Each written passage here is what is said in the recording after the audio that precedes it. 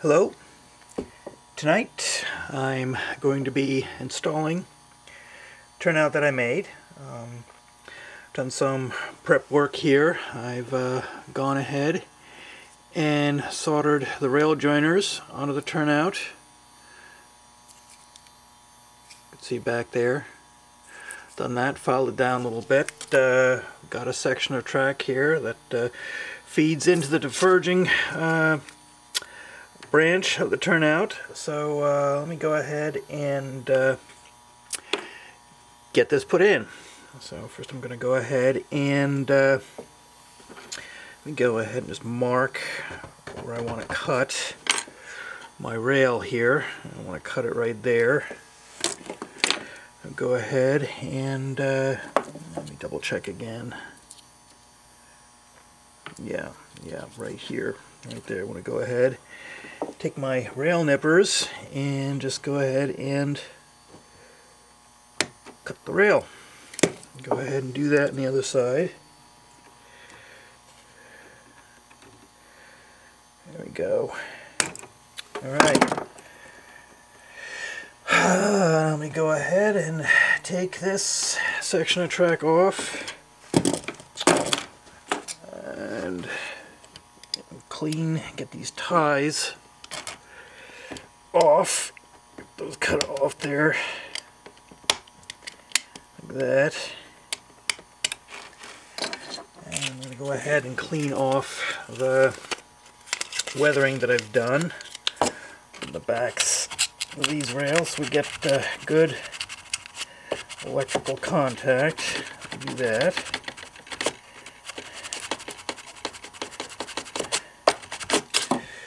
Alright, let me fit this piece back on. Okay, put it back on here. You probably can't see it, I'm doing it off camera, but back there. That's where the track hooks it to the main line. Alright, let me go ahead and pull that piece off. Let me just take a look. Fit it on like that.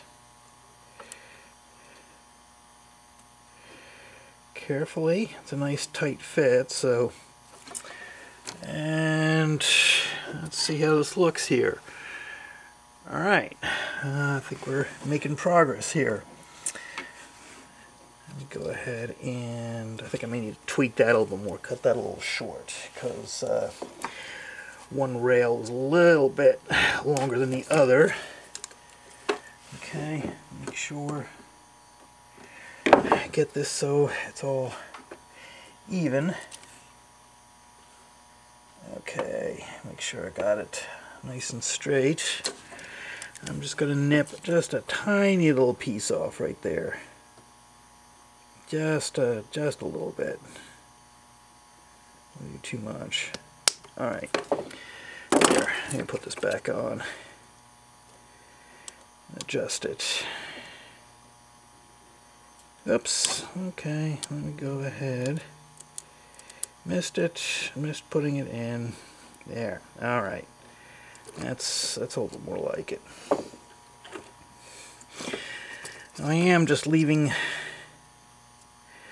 tiny little bit of a gap here because the wood, I don't have a climate controlled layout, so it tends to expand and contract. I mean the wood itself, so I've kind of noticed that. I've had a couple of problems where it kind of kinks a little bit due to changes in humidity, so I tend to leave just a tiny little gap. That's a little bit more than I wanted. No, I think we're okay. Just a tiny little bit of a gap, just to allow for seasonal expansion of the wood. So there, you can probably see what we got here. Let me zoom in for you right there. Alright, now I'm going to go ahead and cut the track back here. I'm going to feed in to the points. Go ahead and get that.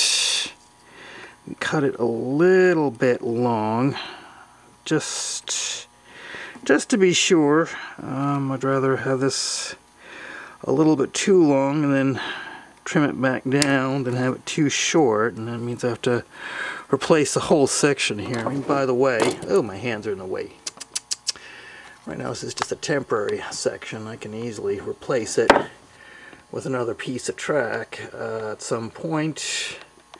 Well, hopefully not too long. I'm actually going to finish this scene now, and I guess I'll probably record what I do for your edification and inspiration. You can take away some ideas from this. Let me go ahead and cut this over here as well. And once I get all the everything caulked and in place, hopefully later tonight it'll be dry enough where you can actually watch some trains go through this turnout. So if not tonight, then oops, maybe tomorrow night. Depends on what I got going on and how much time do I have to shoot and get all these videos compiled and uploaded to YouTube and stuff like that. So